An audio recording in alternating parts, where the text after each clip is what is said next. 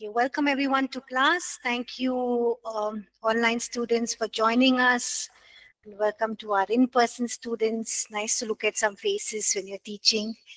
And also, welcome to our e-learning students who will be listening to the lectures later on. We'll begin. So can I ask any one of you to please lead us in prayer? Anyone can lead us in prayer, please?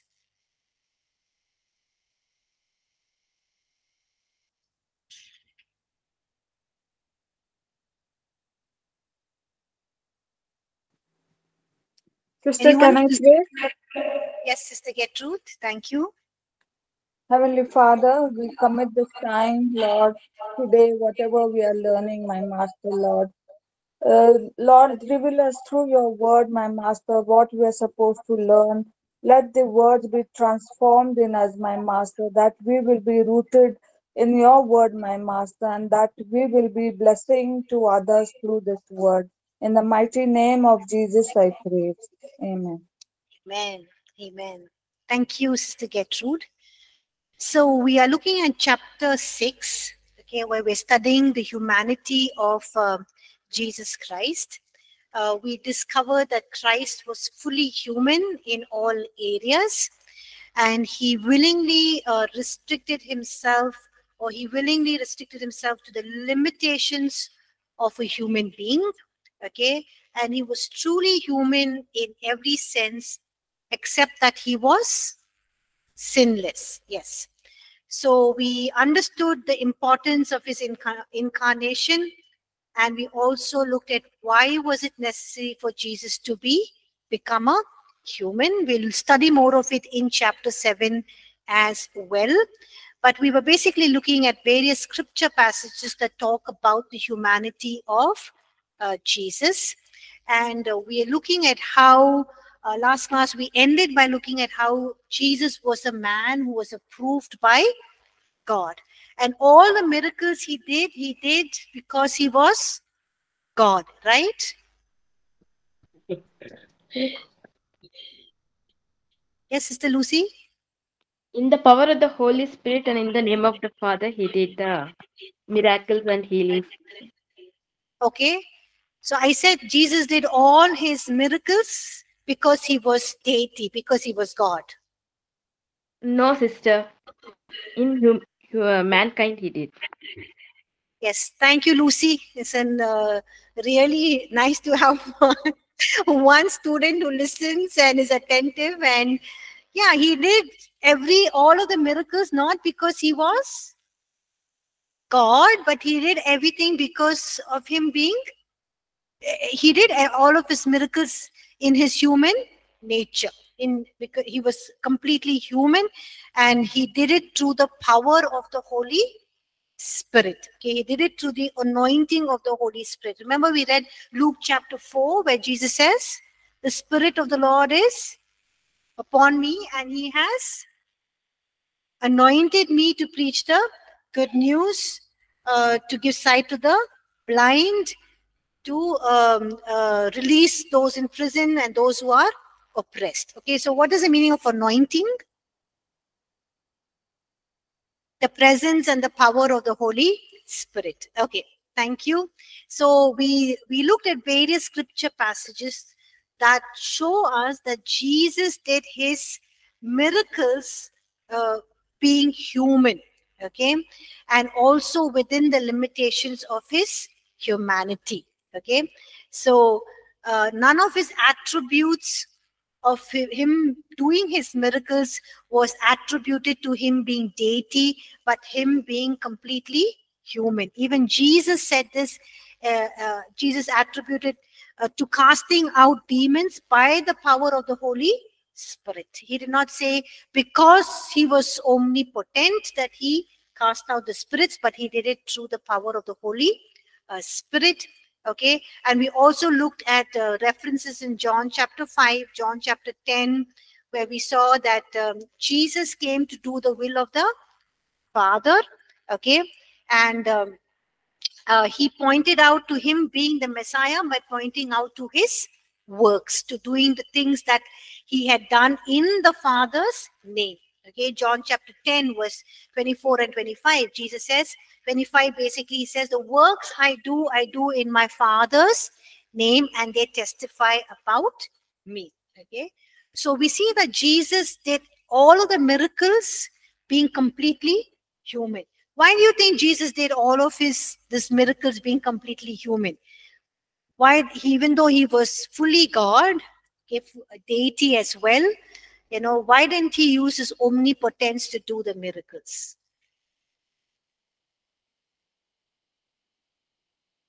Can you please take the mic, Nelson? Thank you.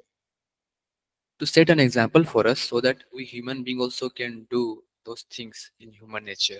Okay, to set us an example that him being completely human, he did all of these miracles, which means we too can do it. And when he said we can do greater things than what he has done, it also means that we can do it through our human nature. Okay, and did Jesus make provision for this? Did Jesus make a way for us to do the miracles that he did? Yes, sister.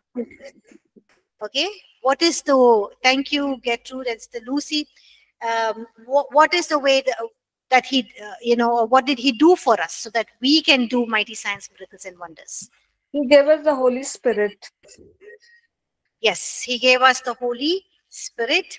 Okay, remember the disciples, were the disciples able to do powerful miracles like they did in Acts, the book of Acts that we read, where they able to do it during their time with Jesus and post his death and resurrection till they were baptized in the Holy Spirit? Were they able to do those mighty signs, miracles and wonders, the disciples?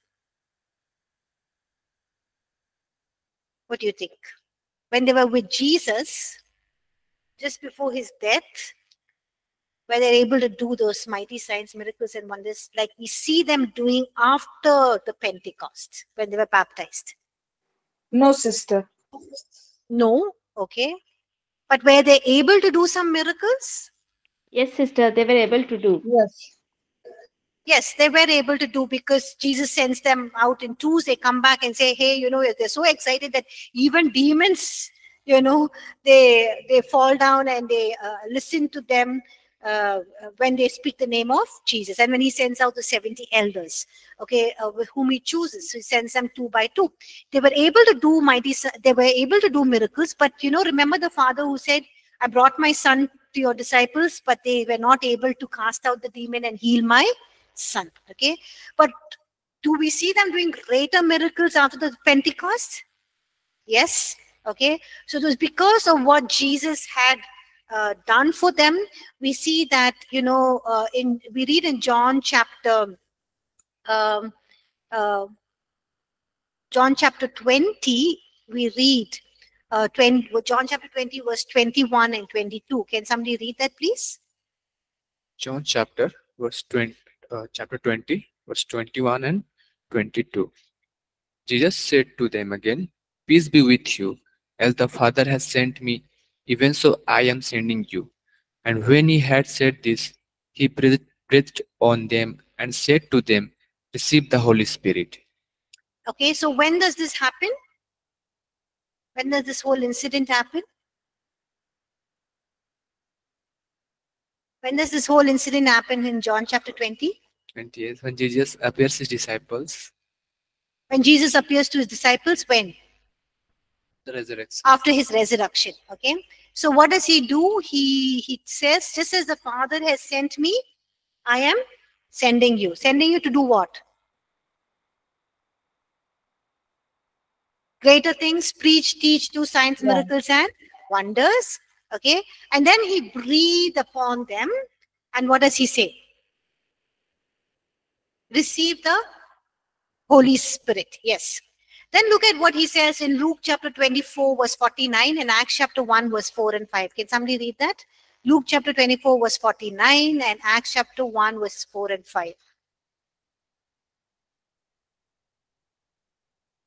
Luke chapter 24 verse 49. And behold, I am sending the promise of my Father upon you. But stay in the city until you are clothed with power from on high. Okay.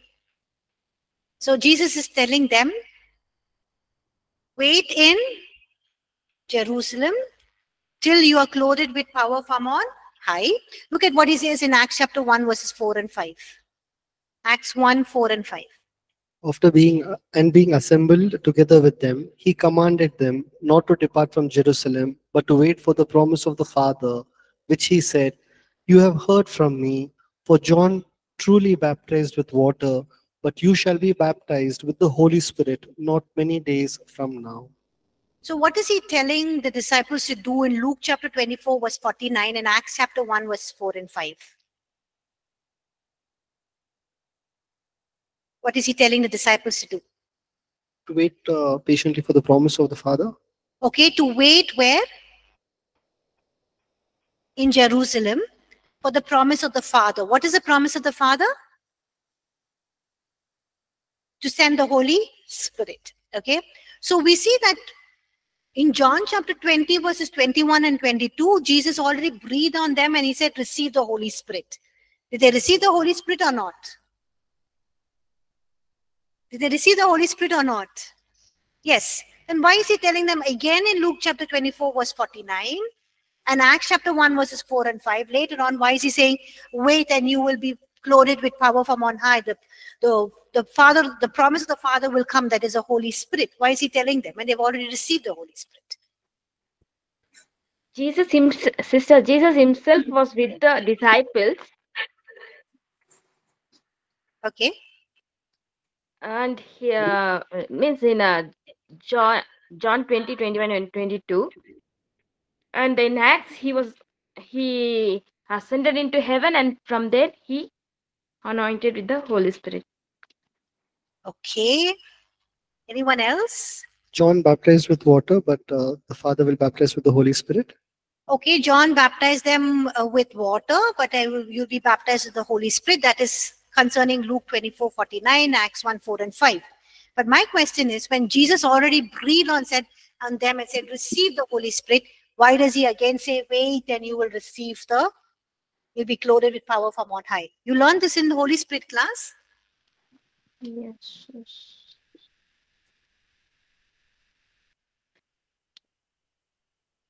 What was this experience they had in John 20, 21 and 22? Sister, it was the baptism of the Holy Spirit. In which, sister, in John chapter 20? No, the next one in Acts and in Luke. Okay, okay. It was the baptism of the Holy Spirit. Okay, thank you, Sister Gertrude. You're right. What about John 20, 21 and 22? You learned this in Holy Spirit class? Very important. Okay, in John chapter 20, verses 21 and 22, Jesus has just died, he's resurrected, he's coming and meeting the disciples, and that was their born again experience when he breathes on them. It says, receive the Holy Spirit is their born again experience. They could not have been born again because Jesus had not yet died for the sins of mankind. So when he breathes on them and says, receive the Holy Spirit, it's the indwelling presence of the Holy Spirit. There are two things, the indwelling presence of the Holy Spirit and the infilling power of the Holy Spirit. Okay, the indwelling of the Holy Spirit is when you accept Jesus as your Lord and Savior, you're born again, the Holy Spirit comes and indwells. What is the meaning of indwells? Dwelling, living inside of you. So the indwelling presence of the Holy Spirit. And the indwelling work of the Holy Spirit is what? What does the Holy Spirit do as he dwells in you? Hello, what does the Holy Spirit do when he comes and dwells in you? He teaches you. Teaches you, okay? He teaches you. What else is the role of the Holy Spirit? Ayo. He helps you, okay? He's a comforter, helps us, guides us forever. Helps you, guides you, counsels you, teaches you. John chapter 14, John chapter 16, Jesus says the Holy Spirit will come. He's a teacher, your counselor, your comforter. He's the one who guides you and reminds you everything that I have taught you about. He will teach you and guide you into all truth. Okay, so yes, he's a spirit of all truth. He will guide you into all truth. He also prays for us. He comforts us. Thank you, Sanjay, Pratt, and Sam Daniel Matthews. So he does all of these things. Okay, so that is the indwelling presence of the Holy Spirit. The Holy Spirit also sanctifies us. Okay, makes us more Christ-like. Also helps us to bear the fruit of the Spirit. All depends on how much we allow him to work in our lives. Okay, so that is the indwelling presence of the Holy Spirit. When the Holy Spirit comes and dwells in us when we are born again, what is the infilling power of the Holy Spirit? When does that happen? The infilling. You didn't learn all this. You're looking so confused at me. Like, huh? That is indwelling presence of the Holy Spirit when you accept the Lord Jesus as your personal Savior. When is the infilling power of the Holy Spirit? When do you receive the gifts of the Holy Spirit? The baptism. The baptism, the baptism of the Holy Spirit. That is why Jesus breathes on them. John chapter 20 verses 21 and 22. Jesus breathes on them and says, receive the Holy Spirit. That is their born again experience when the indwelling presence of the Holy Spirit. In Luke 24:49 and Acts chapter 1 verses 4 and 5, when Jesus says, wait in Jerusalem, you will be clothed or endued with power or empowered with the Holy Spirit, or you will be baptized with the Holy Spirit. That is, he's talking about the baptism of the Holy Spirit. What happens when you're baptized in the Holy Spirit?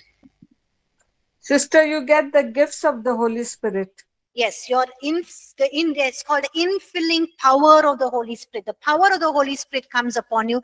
That's why Jesus says in Acts chapter 1 verse 8, you will receive power when the Holy Spirit comes upon you, and you will be my witnesses. So it is power to be his witnesses. Okay, so we see that Jesus makes provision for us to do the same signs, miracles, and wonders. Jesus knew that he did all of the signs, miracles, and wonders to the empowering of the Holy Spirit. And it's the Holy Spirit that enabled Jesus to do all the miracles he did. And before he ascended to the Father, he sent us the Holy Spirit who would empower us to do the miraculous works that he himself did. Okay. And we also saw how the disciples attributed or testified that Jesus did all of the signs, miracles, and wonders through the power of the Holy Spirit. Okay, I think we read this verse last week. Did we read it? Acts 10:38. Very important verse. Please, somebody can read that, please. How the disciples testified and attributed the healing works of Jesus to the power of the Holy Spirit. Can somebody please read Acts 10:38, please? Acts chapter 10 verse 38. How God anointed Jesus of Nazareth with the Holy Spirit and with power, who went about doing good and healing all who were oppressed by the devil, for God was with him. Amen. Thank you. So it was God who anointed Jesus of Nazareth with the Holy Spirit and with power. And because of that, he went around doing good and healing all who were under the power of the devil. So it is very important to make note of this, that Jesus did all of the signs, miracles, and wonders by being completely human, because he refrained from using his nature of being omnipotent. He did it all in the fullness of being human. He did all the signs, miracles, and wonders. Any questions, any doubts before we move Sister, on? I have a question. Yes, Sister Gertrude. For us, for human beings, when we are born again, we get baptized with water. But is it possible to receive the baptism of the Holy Spirit at the same time? You mean the same time when you are baptized and you take water baptism? Yeah. Yeah, why not when you desire that? It's actually, Paul says, desire. The baptism of the Holy Spirit is something that you desire, something that is a gift from God, which is given to you. And you can even receive it.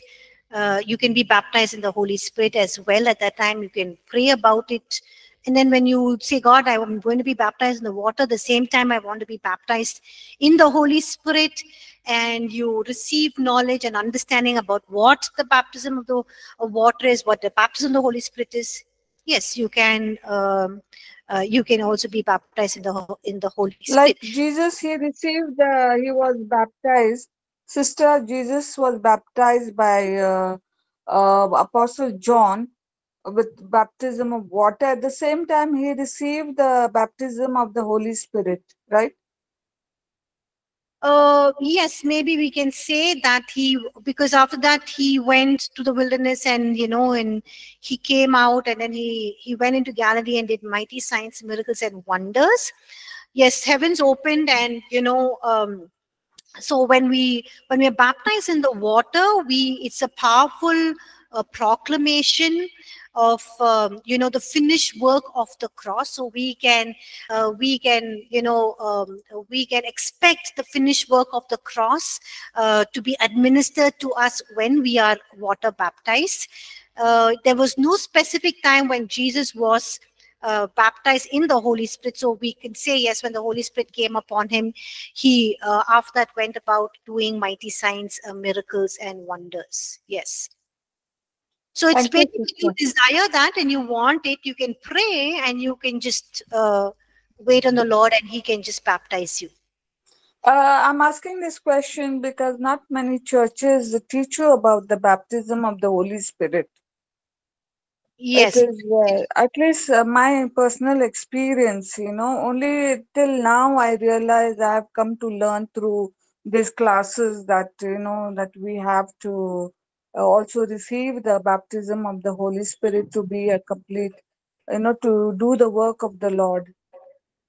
Yeah, to be a minister, yes, you Yes, can, and to flow in the gifts and do signs, yes, miracles, and wonders. yes, Yeah, your yes, yes, preaching yes. can be attested by signs, miracles, and wonders. Yes. Yeah. Thank you, sister. Yes. I don't know if I don't know if this has already been addressed, but how do you actually be baptized by the Holy Spirit? Is it something that I seek God and I pray and wait for? Thing, especially when you're specifying indwelling power of the Holy Spirit. So, is it? Can you just throw some light on it? Okay. So indwelling power of the Holy Spirit is something that God wants all of us to have, so that we can be effective witnesses, preach his word, and also flow in signs, miracles, and wonders, because people are not just looking to hear, but also they're looking to experience in a tangible way the presence and the power of God, and that is through signs, miracles, and wonders. And God wants us to to be empowered by the Holy Spirit, so that we can be effective ministers. So what we can do is just desire for it. Okay. So, you mean to say, like, I pray about it and I just wait upon, I've accepted Jesus as my Lord and Savior. I have the Holy Spirit within me. So, how is it that I get baptized with the Holy Spirit? So you have received Jesus Christ as your Lord and Savior. How do you receive the baptism of the Holy Spirit? You just pray and desire. So I had a live-in maid who is from Chhattisgarh, and she is from a non-Christian background, and she came into she accepted the Lord Jesus Christ, and she got connected with the church there, and she desired so much to be baptized in the Holy Spirit. So because of the lack of the knowledge of the church about water baptism, Holy Spirit baptism, they told her that, hey, you're a new believer.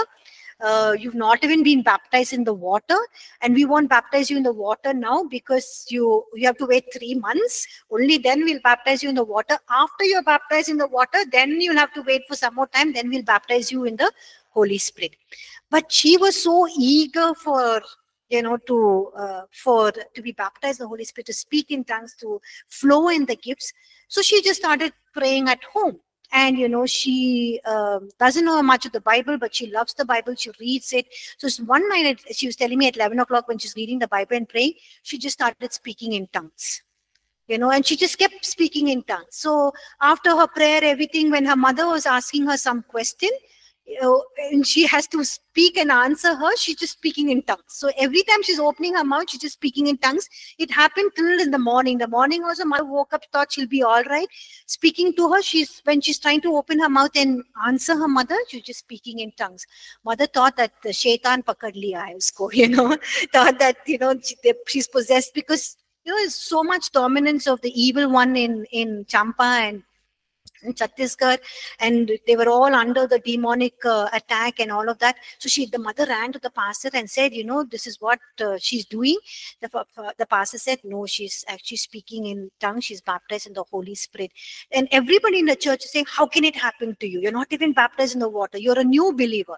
But she's just saying, Didi, I just prayed. I just desired it. I asked God and he gave it to me. He's a loving God. He doesn't, it says, Jesus says, when a son or a daughter asks you for fish, will you give them a snake? When you ask them for bread, will you give them a stone? Then when you know how much more your Heavenly Father will give the Holy Spirit for those you ask. So all you need to do is you need to just ask. You don't have to go for baptism of the Holy Spirit class. You can just pray wherever you are, desire it, and just open your mouth and just don't speak in the language that you usually speak, or say praise the Lord, hallelujah. Just open your mouth and say, God, just speak to me. Tongues, let me utter the tongues. So sometimes it can be just like stammering. So when I started speaking in tongues, it was my lips were just moving, my tongue was just stuttering. But then I just started speaking later on. Slowly you grow in speaking the tongues. It just edifies you, strengthens you. And then you look for opportunities where you can flow in the gifts. So I can conclude that, when you pray for the baptism of the Holy Spirit, is it when I receive the gifts of the Holy Spirit, or is it also with the fruits of the Spirit? How will I know that I am baptized with the Holy Spirit? How do you know? One of the signs, there are basically in Acts, you have about 8 instances when records about the baptism of the Holy Spirit. And I think I think 5 of them, 7 of them, I think 7 instances, and then 5 where they were spoken tongues, like on day of Pentecost. Also, when Peter goes to Cornelius's house, he's just speaking the message, and they were all cut to their heart, and they all start speaking in tongues. How do they know that they are baptized in the Holy Spirit? Without Peter even praying for the Gentiles to be baptized in the Holy Spirit, they start speaking in tongues. So that's how they know. So the outward sign for what we see as a pattern in the book of Acts is basically that all of them, first spoke in tongues. Even Paul, it was not mentioned when Ananias came and the son, but Paul says later on, I speak in tongues more than anybody else. Okay, so that is the first sign. But when I think Peter goes, or Paul goes to Ephesus and he prays for them for the baptism of the Holy Spirit, they also prophesy, which is one of the gifts of the Spirit. So it's not necessary that you have to just speak in tongues, but the main outward sign, which is one of the gifts of the Spirit, is speaking in tongues. But also there was one instance when they prophesied. You can also, you can also speak words of wisdom and knowledge. So basically, you will flow in the gifts of the Spirit. The fruit of the Spirit is the indwelling work of the Holy Spirit. When you're accept Jesus, when the Holy Spirit comes and dwells in you, he makes you more Christ-like, and that is the nature of Christ is seen through you. That is the fruit of the Holy Spirit. The gifts of the Holy Spirit is when you are baptized in the Holy Spirit. Is that useful? Okay, thank you. Sanjay has a question. Did Jesus perform any miracles before John baptized him? So in the New Testament accounts, there is no mention of Jesus performing any miracles before the baptism by John the Baptist. But the Gospels generally depict Jesus' public ministry of him doing miracles beginning after his baptism. So when Jesus was baptized, the river Jordan, Matthew chapter 3, we see that immediately after this event, the Spirit of God came upon him, descended upon him, and he began his ministry. And we see that, John the Apostle records the first miracle at the wedding in Cana, which occurred after his baptism, which is John chapter 2, verses 1 to 11 that we read. So, based on the biblical narratives, Jesus' miracles basically started or commenced following his baptism by John the Baptist. Did that help, Sanjay? Okay, thank you. Esther Clement says, invariably, does it always imply that speaking in tongues is evidence of being baptized in the Holy Spirit? Not necessary. It's not that we have to speak in tongues that is the evidence, but what we look at the biblical pattern, what we learn from Acts is the first time they were baptized in the Holy Spirit.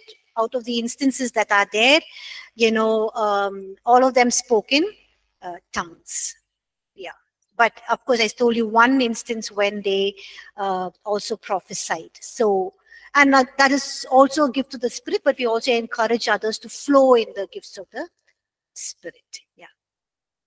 For some of them, when we pray for the baptism of the Holy Spirit, they don't speak immediately in tongues at that moment. I know of one person who was testifying, saying that 1 week later, when he was going on his bike to work, he was just praising God. He just started speaking in tongues. But it was 1 week prior that he was prayed for the baptism of the Holy Spirit. Okay, and it was 1 week almost later after that, when he was on the bike on the road, that he started speaking in tongues. So you just believe you're baptized, and then you just wait to speak in tongues. Yes. Any other questions? We will move from Christology class to pneumatology class. Okay. Okay, fine. We'll go back to Christology. We're looking at the humanity of Jesus Christ. Okay, and we look at the days of his flesh, very beautifully given to us in Hebrews chapter 5, verses 7 to 9. Can somebody read Hebrews 5, 7 to 9, please? Can I read, sister? Sure, Sister Gertrude. Hebrews 5, 7 to 9. Who, in the days of his flesh, when he had offered up praise and supplication with the vehement cries and tears to him who was able to save from the death and was heard because of his godly fear. Though he was a son, yet he learned obedience by the things which he suffered. And having been perfected, he became the author of eternal salvation to all who obey him. Amen. Thank you, Sister Gertrude. So here we see that numerous references of the humanity of Christ, or the humanness of Christ, which is talking about the days in his flesh. So we see that when he was in his flesh, Jesus prayed, right? Verse 7, the first part, he offered up prayers and supplications. We also see that Jesus wept, okay? We see that he cried, he prayed and made supplications with vehement cries and tears. Okay, verse 8, we see that he had godly fear. What does it mean, he had godly fear? What he's about to endure, the pain and suffering. What he's going to endure? Endure, it is not the fear from God, but the fear of God, you say? No. It's not the fear of God. It's directly. He's basically referring to what he's about to endure. So what he's going to endure on the through cross? The human persecution and that. Through persecution, okay, crucifixion, okay. Godly fear basically means reverence to God. He basically Jesus revered the Father. He had reverence towards the Father. Reverence means what? Simple, sorry, it's in a small g, no? So I was a little confused. Sorry, where? The godly fear. Small g, so I was a little confused. Yeah, but it's okay. I mean, yeah. Godly fear is when we talk about, we should have godly fear. It's basically we are talking about having reverence to God. Okay, honoring God. Okay. Verse 8 again, he learned obedience. Okay, which means he was taught by the Father and he was obedient, doing the Father's will.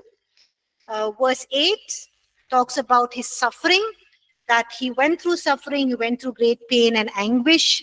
And verse 9, having been perfected, that means Jesus had to prove himself to be qualified as the author of our salvation. Okay, so even Jesus had to stand the test and the trials that he had to go through, and he had to prove himself to be qualified to be the author of our salvation. Okay, so if you want to, one scripture reference that talks about Jesus' days in the flesh is Hebrews chapter 5, verses 7 to 9. Okay, so we see him being totally human. In reality, he was fully human. He demonstrated his humanness even as he walked in submission to the Father. And he did this all also as an example to model for us. And that is what even the apostles caught. Okay, they knew that Jesus was teaching them, modeling through his very life. Look at what Peter writes in 1 Peter chapter 2, verse 21. Can somebody read that, please? 1 Peter chapter 2, verse 21. Oh, Lucy, thank you. Your respect to God you had written. I miss seeing that. Thank you, Lucy. Can somebody read 1 Peter 2, 21, please? 1 Peter 2. Okay, please go ahead, brother. You No, can go read, ahead, brother. Sanjay. You Go can ahead. Go ahead. 1 Peter 2, verse 21. For to this you were called, because Christ also suffered for us, leaving us an example that you should follow his steps. Amen. Thank you. So here we see the Apostle Peter saying that Christ suffered and he did that so that he can leave us an example so that we can follow in his steps. Okay. And another amazing thing about Jesus' humanity is that even as he was a man, he will come back and he is a man who will judge the world. Okay, look at what Acts 17, 30 and 31 says. Can somebody else read it? Somebody from the online class, can somebody read Acts 17, 30 and 31, please?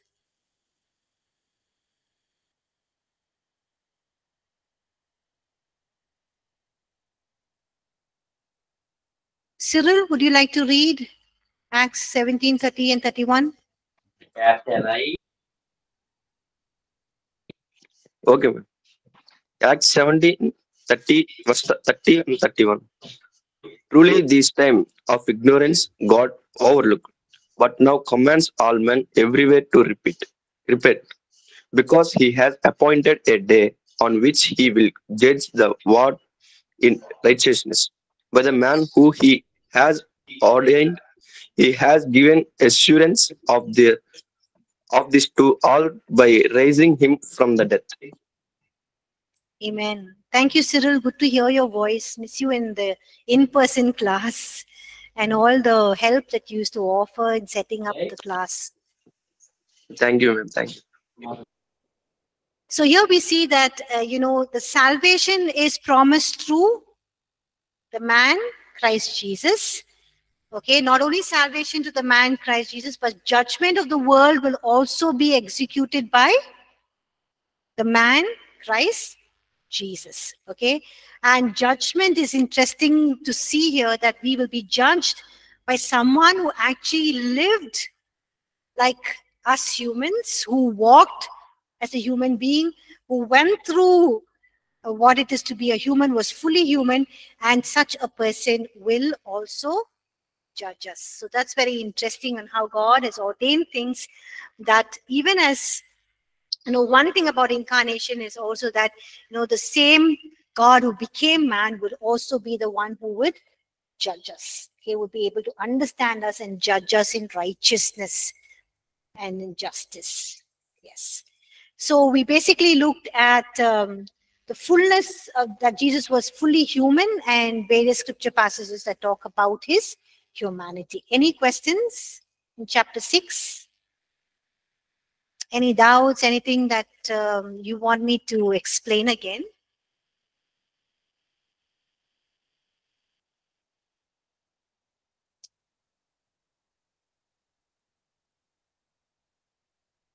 Okay, I'll take the silence for a no, that all of you have understood everything very well.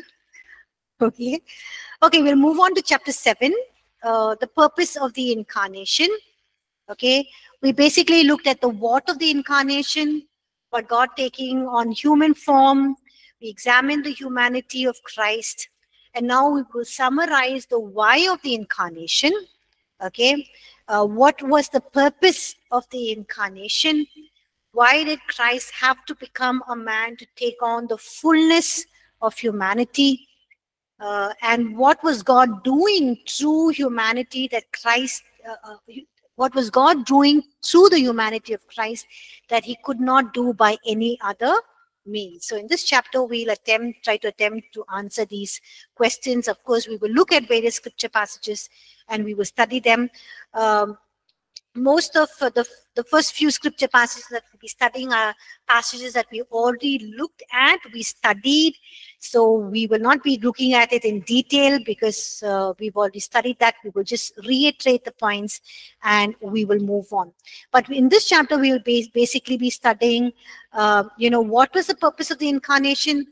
Why did Christ have to become a man and take on the fullness of humanity?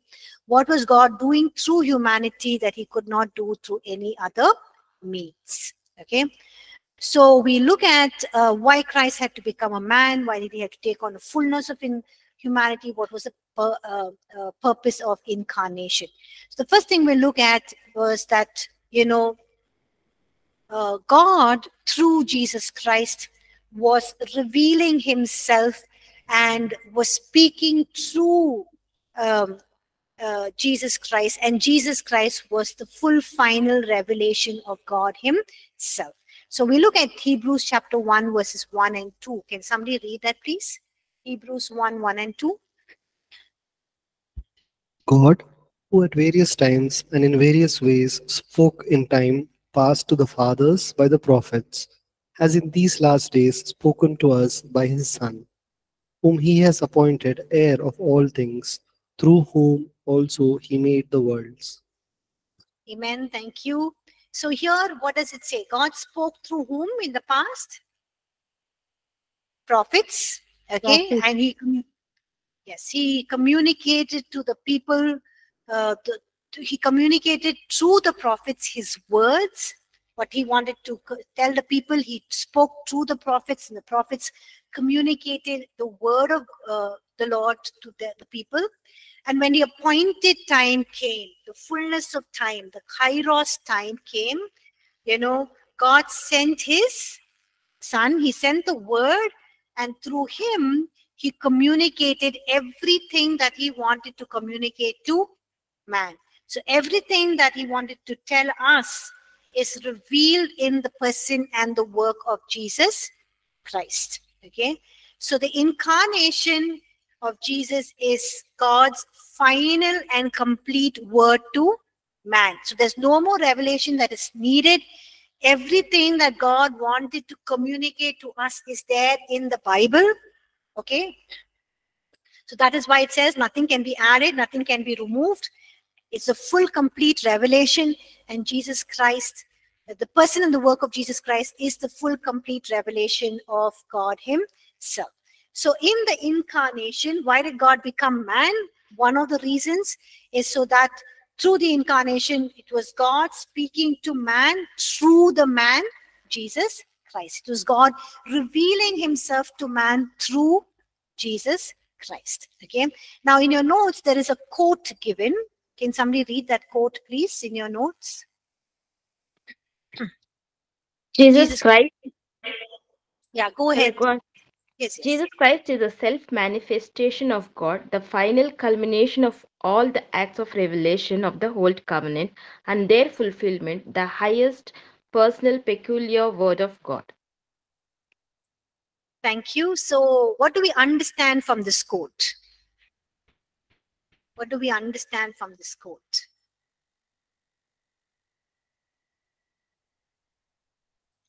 We've studied quite a bit, so I'm sure you can answer.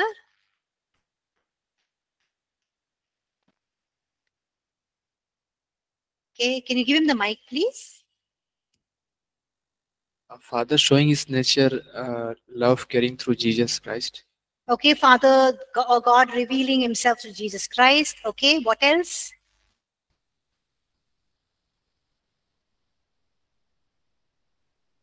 He is the Nature, exact image of God the Father. Okay, he is the exact representation, the image of God the Father. Okay, yes, Lucy. nature and attributes of the Father we have seen through Jesus Christ. Okay, yes, thank you. Yes, go ahead. The prophecy being fulfilled is all of the prophecies were fulfilled in Jesus Christ. All the prophecies that were spoken fulfilled in Jesus Christ. Did you even know that the Old Testament sacrifices that God had instituted were also pointing to Jesus Christ? Did you know that? Repeat that. All of the Old Testament sacrifices that God had instituted, were all pointing out to the work of the sacrifice that Jesus would make. Interesting, right? We'll study about that in the few chapters that we will go through. Okay, so all the sacrifices, the covenants, everything, the prophecies were all seen their fulfillment in the person and the work of Jesus Christ. Anything else? So what we understand from this quote is basically that Jesus is the image of God's person. Okay, Jesus is the perfect and complete copy or representation of God. We looked at all the verses, Philippians, Colossians, and all of that. We studied Hebrews. Jesus is a perfect and complete copy or representation of God, the nature of God, and who God really is like. So in the incarnation, we have the complete revelation of the living God, and now and because of what Jesus has done and revealed to us through his attributes, his work, the person that he was, and the things that he did, okay, we are able to now understand and know God fully. Okay, so it is Jesus Christ, or it is the Word of God, Jesus, who is the Word, who became flesh. It is through the Word of God, it is through Jesus Christ that God revealed himself to man, and it was the Word who became God, who manifested God to us in a real way that we can see and understand. Okay, and also this quote says that the acts and the revelation of God in the Old Testament are completed and fulfilled in the highest and in the personal way in Jesus Christ. All of the acts, okay, all of the revelation of God in the Old Testament is completed and fulfilled in the highest and personal way in Jesus Christ. Okay, we'll stop here. It's time. Any questions? Anyone has? Any questions? Any doubts? Anything you all want me to clarify? Okay. If not, we will end class here. Thank you all for joining class. Have a blessed day.